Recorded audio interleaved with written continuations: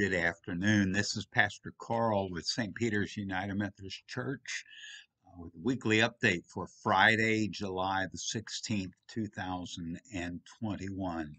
This has been a great week at the church. We've had Vacation Bible School here all week. It's been a lot of fun. We've had a lot of children here.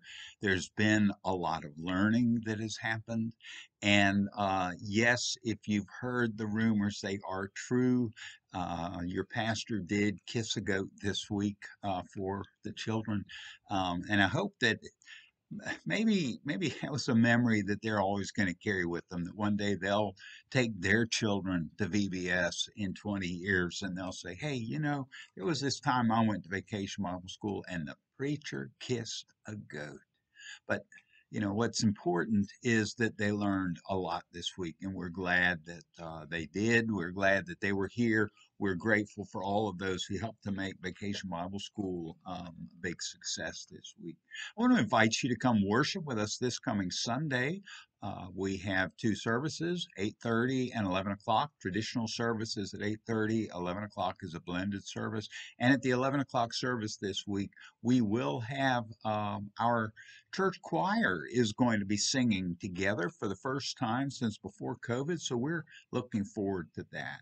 And speaking of singing, coming up on the 24th of this month, which is a week from tomorrow, we are going to be having Eric Horner here at the church in concert on Saturday, the 24th at 6 p.m. We hope you'll make plans to come for that. It's going to be a great night of Christian testimony and Christian witness and music and song, and it's going to be a great night. We hope you'll come for that.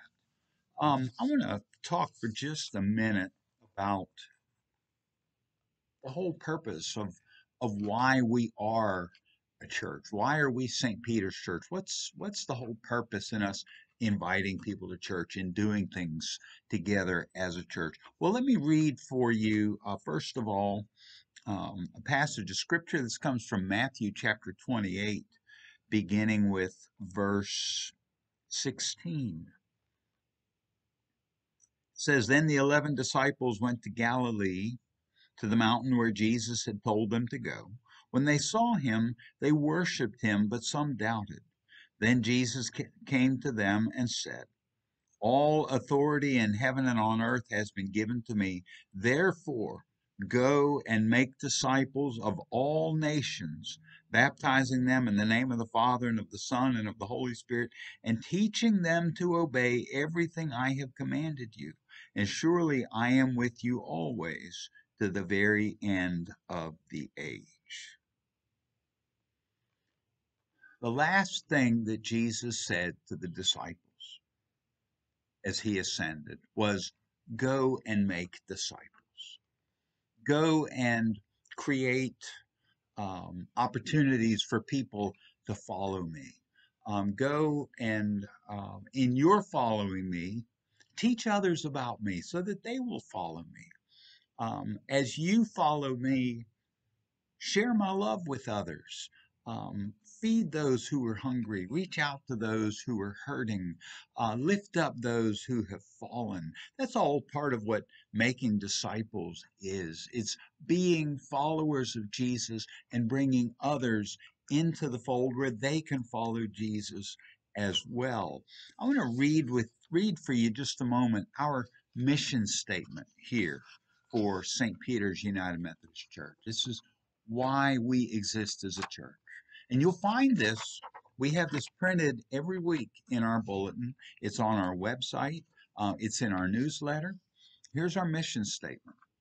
St. Peter's United Methodist Church exists to offer the love of God through Jesus Christ by inviting others with us to believe in Christ, to grow in Christ, and to serve Christ. That is the reason this church exists, so that we can do those kind of things. And here now, these words, this is our vision statement. The vision of St. Peter's United Methodist Church is to witness to the kingdom of God by guiding unbelievers toward Jesus Christ, nurturing believers to grow in grace and to become faithful members of Christ's body, the church, and equipping church members to achieve joyful discipleship in our Lord. So, we as a church have a mission statement, we have a vision statement.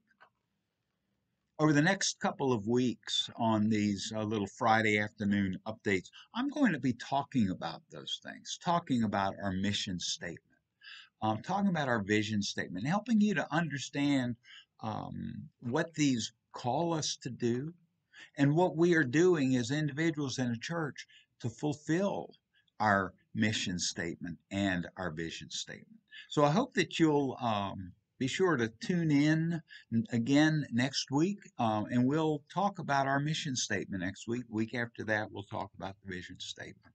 But it's important that we know why we're here, what we're about, and what we're called to do.